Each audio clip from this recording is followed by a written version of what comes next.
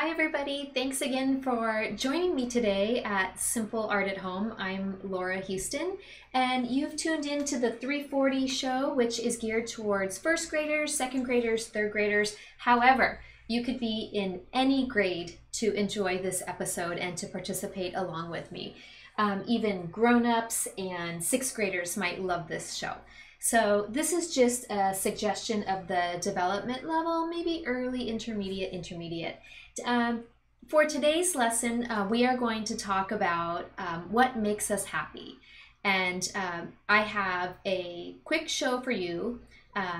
But first, I want to remind you, every day on the Anaheim Elementary YouTube channel, for AESD at Home, we will have shows for you at 3 o'clock every day. And on Monday, it's Dr. Downing or Dr. Grace with Hello Fellow Kids. Tuesday, it's Let's Make Some Games with Mr. Corey Robertson. Wednesday is Making Music with Mr. Mark Anderson. Thursday is me with these three shows, Simple Art at Home. And Friday is Vote the Game, where you get to see your principals or teachers or vice principals. It's really fun. I've watched that. So before we start, we're going to go ahead and watch a little, actually it's a book about what makes us happy. Let's watch. Hi, I'm art teacher Laura Houston, and today I'm going to read a book to you called Taking a Bath with the Dog and Other Things That Make Me Happy by Scott Mention.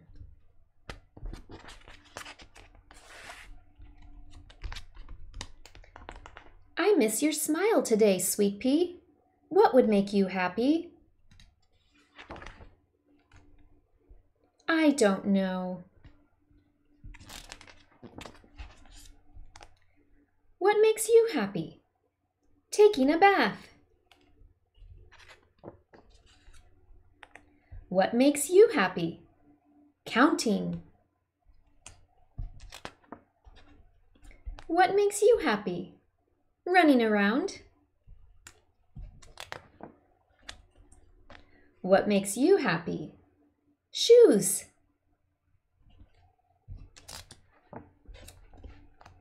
What makes you happy?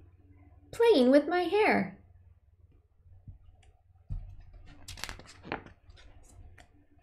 What makes you happy? Digging. What makes you happy? Stripes. What makes you happy? Sleeping upside down. What makes you happy? Smiling.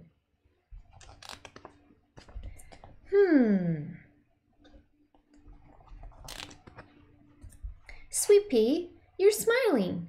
Did you find out what makes you happy? Yes, I'm happy when I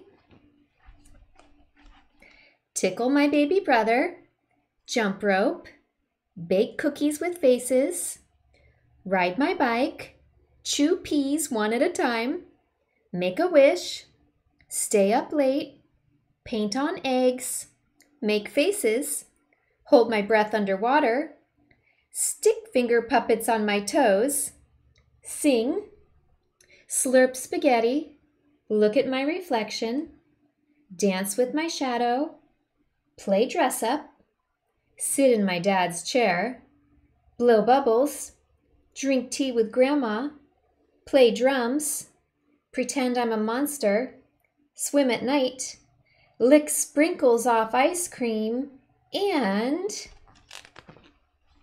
I'm happy when I'm taking a bath with the dog. Mom, you're smiling. You must be happy too. The end. Okay, so I hope that book helped you think about the things that make you happy. Before we start our activity, I just realized I said the wrong activity for Friday on AESD. So Friday is Vote the Game, but I was confusing it with Old School, New School. That's the one where the principals and vice principals and teachers come on. So this Friday, I believe you kids, the students, get to vote which game Mr. Corey Robertson will play. So with that, before we start, you're going to need something round to trace, either a small bowl or a salad plate. You're going to need a piece of paper, a pencil, and something to color with. So grab your crayons. If you have watercolors, get those. And remember, you can pause this video at any time to go get supplies that you may need, and I will be right here when you get back. Okay, I'll meet you at the table. So before we start the art project, I always like to show parents or students what materials I use. This is watercolor paper, and it's 20 sheets. This was $3.97. Watercolor paper needs to be thicker than regular computer paper, otherwise the paper will fall apart. This is a better deal. This is called cardstock, and I got 80 sheets for $3.97. And cardstock can also be used as watercolor paper. So that's what I'm using for today's activity.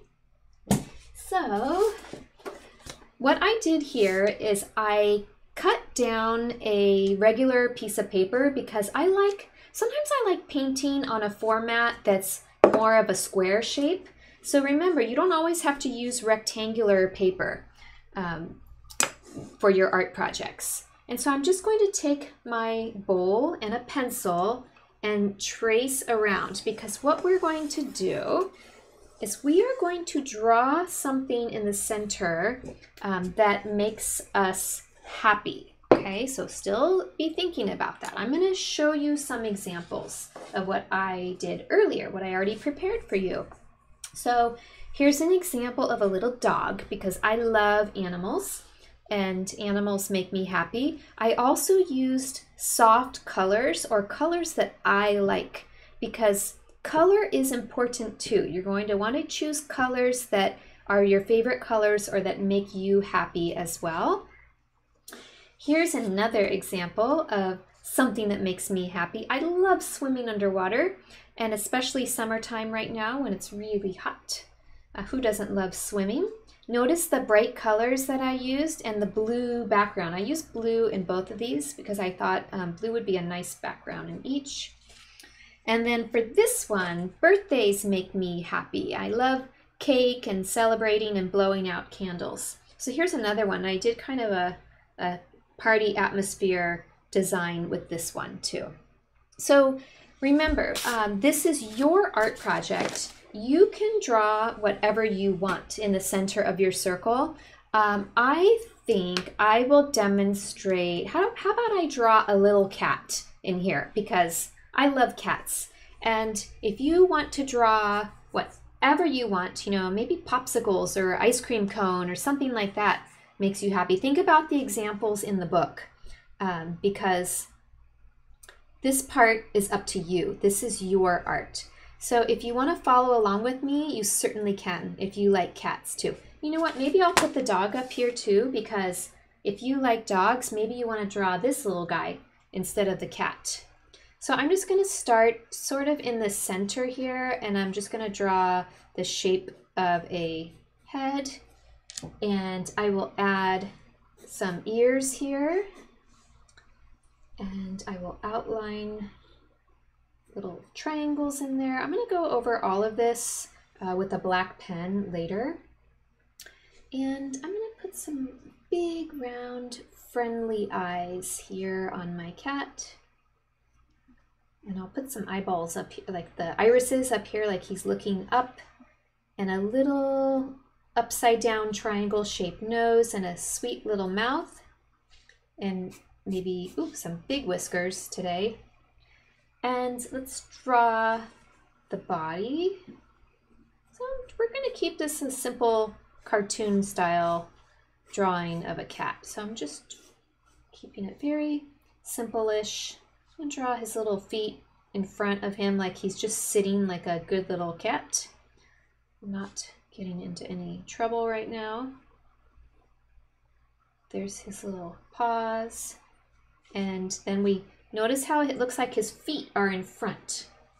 And then we'll draw a tail that comes around here, perhaps. something like this. And then I always like to draw a horizon line behind.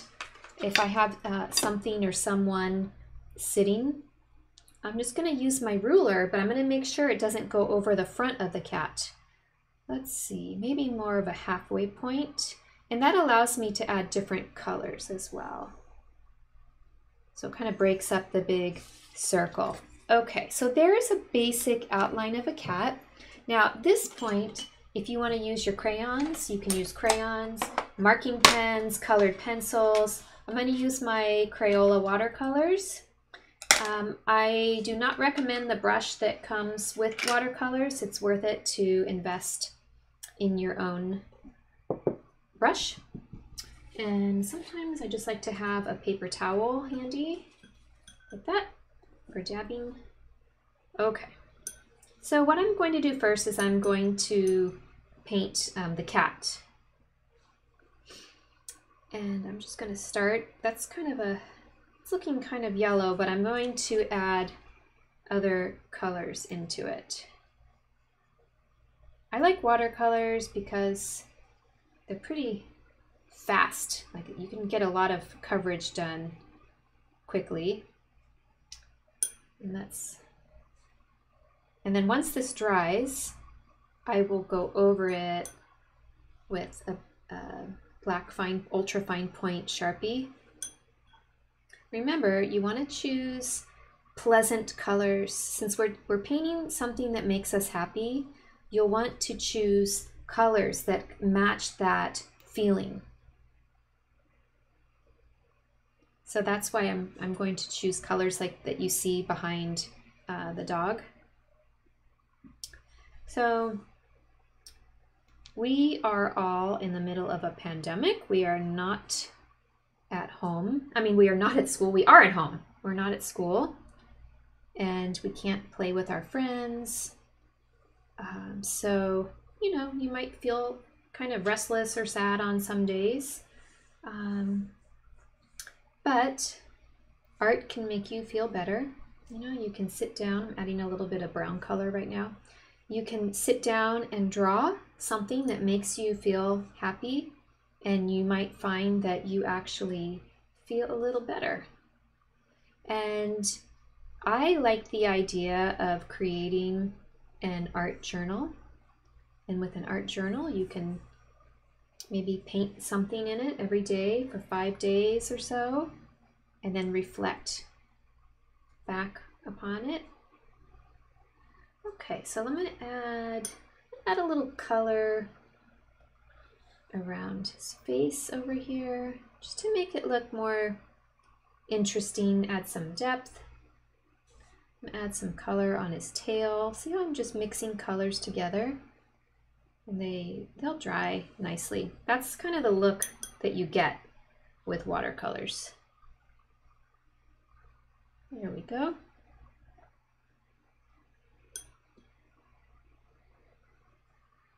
Let's see.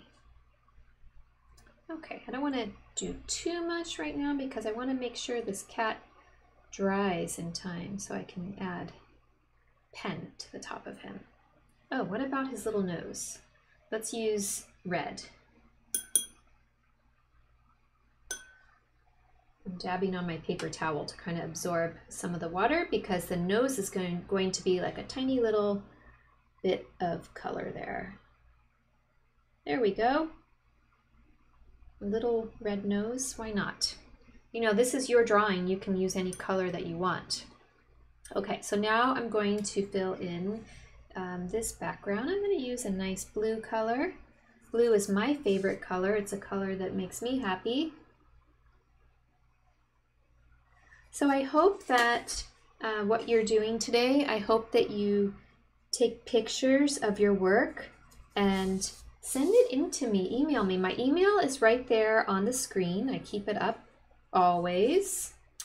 And what I like to do is then next week, I showcase student artwork on the episode. So, hey, if you want to see your work on YouTube, I will show it. Oh, here comes my dog. Speaking of cute animals. Did you hear him shake his collar? I don't know, maybe. Okay, I'm just doing a quick covering here because I want to make sure I get most of this finished while you're with me for this short time today. I'm really curious to see what makes you happy and what you decide to draw in the middle of your circle. Like I said, you don't even, you don't have to use watercolors. Even if you just have colored pencils or crayons. I think you have crayons from school. I think you picked them up in a pack. So use those crayons. Or if you are lucky enough to get some watercolors, maybe start saving up if you get money for doing chores around the house. Maybe save it up and buy some art supplies if you enjoy doing art. I have another episode that's coming on the air right after this one. We will start at 4:20 and it'll be more like early advanced, intermediate advanced. You can still do this, so it doesn't matter what grade you're in. You can still watch and participate. See how the cat is drying and the colors are kind of settling in there. I'm going to make sure I get some purple in here, like maybe he's sitting on a purple blanket. There we go. Okay, now for the background, you can do anything that you want. On these, I did stripes going out from the center and I repeated the colors. I used a pattern, so if you look carefully. On the dog, I did swirlies. I think I'll do something similar with the cat, but more just softer swirls. So I'm going to start out with some dots of different sizes. Like this, and then I will go around those dots. Let me pick up some orange color here. And it's okay if you're using watercolors, if the colors blend in together, that's what they're supposed to do. It's okay if they kind of, they fade into one another. There we go. I wonder if you're watching, if you participated in the face mask contest. Those entries, the deadline has been extended, and the deadline actually, they extended it to tomorrow. So if you still want to do a face mask, you can. That design, it's on, it's not on this channel. It's on my personal YouTube channel. If you just look up Laura Houston, Simple Art at Home, that's where that video is. But it was also in a Seesaw link assignment, the Esteemed Wednesday homework last week. You can find it there. You can email me if you can't find it, and I will email it to you. I can email you the tutorial, the video on how to go about doing it. I check my email all the time. So I'm just doing some patterns here in the background, and notice I just keep, filling this in a little larger and larger. I'm doing very soft colors. I want the background to really kind of just fade. The background's just going to be, pretty soft here. I'm going to add some green. That one's brighter. Okay. I can soften it by just adding water. See, I'm not even dipping it in the paint right now. I'm just adding water. Actually, it looks nice. I'm just having my pattern still go off the page. And then you can also do thin lines with your paintbrush like that. I want to make it somewhat of a pattern so that it repeats. Here we go. Yeah, I thought that that book was pretty hilarious, and I'll show it to you one more time. I found it on Amazon. It's a paperback. let's see. Oh, I have it right here.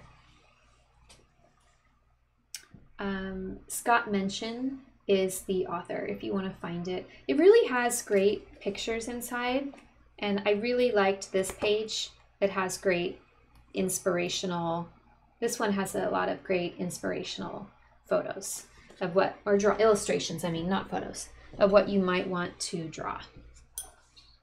It's a fun book. Let's see, I don't want to use purple or blue in my background because I use purple and blue in the center. So maybe I will add a different color orange. How about this? Do these kinds of shapes. So I'm still just kind of filling it in. I'm going to also outline. The best part, I think, is outlining with the black marker. So if you have a black colored pencil or a black pen in the house, you might want to get it ready because we're going to outline next. If you're using paint, you have to wait for the paint to dry. You can also use oil pastels. I forgot to mention that. They're very vibrant and pretty too. Okay, so I think I will fill in, let's see. Since I have that green there, maybe I'll just put some little green in the center, some of these dots. It's more like a real happy photo, not a photo, I don't know why I keep saying that. It's a happy painting or happy drawing. Let's see. I'm gonna fill in some of this background with yellow. I think it looks better if you don't leave a lot of white. There we go. See how it's all kind of coming together now?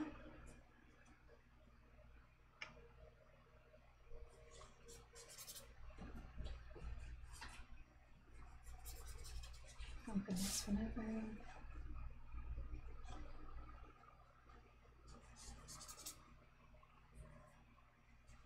There we go. I might, like this space right here does look a little bit empty, so I might put a couple of things over here. Let's see, maybe I'll put in some more orange right here. And maybe a little bit of green. Okay, so I'm just going to let this dry, and I think I can start outlining the cat. Just test it. Yeah, the cat seems pretty dry. The background is still wet, but that's why sorry, I'm letting this air out, trying to let it dry. Okay, so let's start outlining our cat. So this is ultra fine point Sharpie, and the tip is very small. Yeah, I can tell that the background is still wet. I'm putting my hand on it. Ideally, I wouldn't do this right away, but since I'm doing this for you on this episode, I'm kind of rushing through it just to show you the process. And we have some ears there. So I'll show you a little trick by having the ears come down in front like that and drawing this there. It makes it look like the ears are in front. There we go. We got some whiskers. I drew really long whiskers on this cat. That's fun. And remember again, this is your drawing, so you can make it however you want. There's his little feet. Did I mention I have 3 cats? Yes, I have 3 cats and a dog. Notice how I drew the feet in front of the body. So I didn't have that line. If I would have drawn that line in front, that would not look that way. So now we're going to do the tail.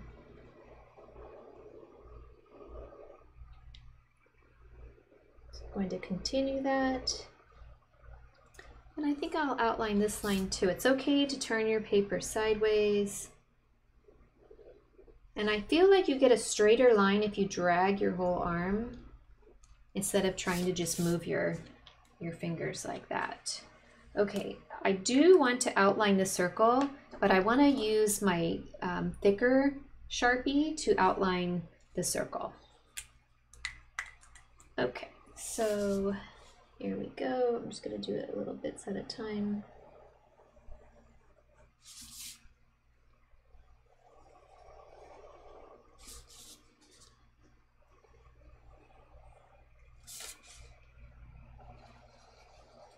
Now, the way that I'm doing this is just a suggestion. Maybe you want to use a different shape. Maybe you're going to do two things in the middle that make you happy. You could do two smaller circles. But notice how the background, all of this that I did, it's messy, but at the same time, it kind of just fades out and it just adds to the overall design. Whereas the little cat, you know, he's the main focus because we outlined him in black. I think I'm gonna color in his little eyeballs with black. Okay, I think I'm just about done. I like that better. There we go. Okay. And always be sure if you are painting to clean off your brush. Otherwise, the dried paint will ruin your brush. All right, so thank you for doing this activity with me. I will meet you back up at the easel.